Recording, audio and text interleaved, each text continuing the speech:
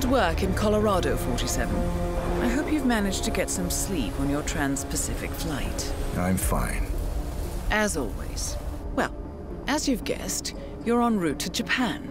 We've intercepted a memo indicating that local authorities have detained a man suspected of carrying an infectious disease and shipped him off to a medical facility further north. Another cult operative? That has been confirmed, yes. But even better. We believe this man is the one responsible for the development of the virus itself.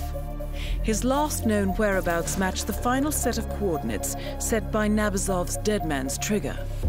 It appears he was headed for Sydney, Australia, but his arrest put a stop to that. That was fortunate. Luck has little to do with it. Passengers noticed him performing some sort of religious ritual in the airport lounge and got nervous. Police detained him for further questioning when he started showing signs of illness. Standard protocols kicked in, and he's now en route to Hokkaido. The mission briefing will be available for review in a few moments. You have two targets.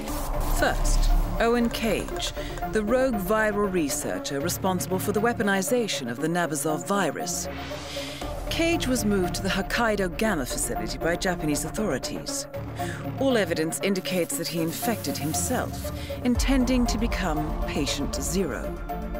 He is currently being kept alive in isolation by your second target, Klaus Liebleed. An Ether Corporation scientist, Dr. Liebleed is trying to extract as much information about the virus as possible before Owen Cage dies. We cannot allow Ether to succeed in reverse engineering the virus and profiting from it. Your task is simple, 47. Contain the virus by eliminating Cage and Liebleed. Whatever happens, the Nabazov virus must be destroyed. We must contain it here, no matter the cost. I'll leave you to prepare.